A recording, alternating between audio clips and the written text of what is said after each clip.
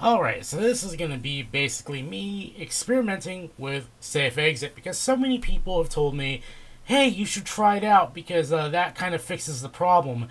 And unfortunately, I have tried to install it already, as you can probably see, and it just doesn't want to work. So we're going to reinstall it and kind of go through the motions here because, yeah. So another pro tip that I have for you guys, if you're considering flirting around with dev mode, is you'll want to go to settings and you'll want to manage your dev storage and set the amount of storage you want to give the sandbox, because you want to do this before you do much with the Xbox, because when you reset this, it is going to wipe everything on dev mode. So you don't want to do this after you've got everything established in dev mode. You've got your emulators installed, you've got your save progress, all that wonderful stuff. Do this before you install anything, or you're going to be very sorry. So anyway, we have good old safe exit here that I need to reinstall, and if we try to leave dev mode again, we get that stupid checkbox. So I've gone to my console's IP address, as you can see here in Edge, which I'm only using for this purpose. Anyway, you're going to get this big scary warning. We're just going to tell it, I know this thing, I want to go there anyway. And you get your Xbox's kind of developer dashboard right here. So when you download Safe Exit and extract it, you're going to have the Safe Exit folder, which when you open it is going to have a dependencies folder and Safe Exit itself. We're going to ignore the dependencies folder for a quick second, and we're going to go add, and we're going to go safe exit. We're going to just drag it onto the window here, and that's what we want to put down here at first.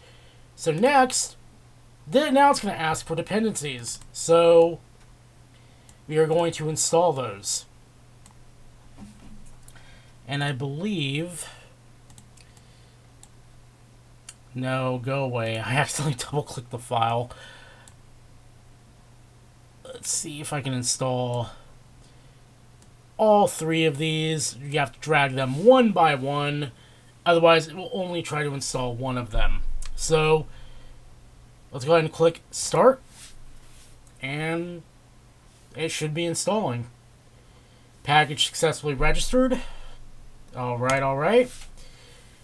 And now Safe Exit should hopefully be ready to rock. So now we're going to go ahead and try it.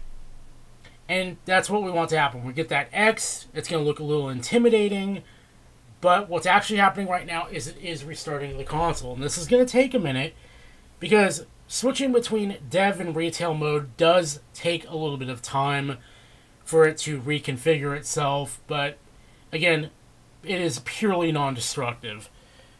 So we're just going to wait here a moment so you guys can see that in fact it is going to restart. I will go ahead and turn off the window capture though, because don't need to see that. But there we go. Now we're rebooting, and soon you'll see we're in retail mode.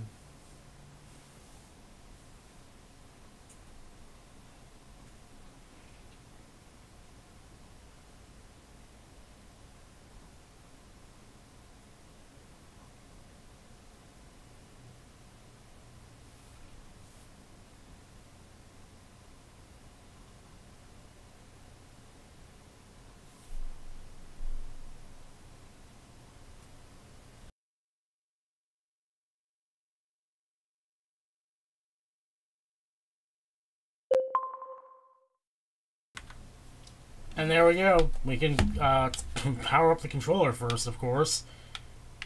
And there we go. We are in retail mode, and it's prompting us to, restart in dev mode if we want it. So, yeah, safe exit. It works pretty good. I will say I do quite like it.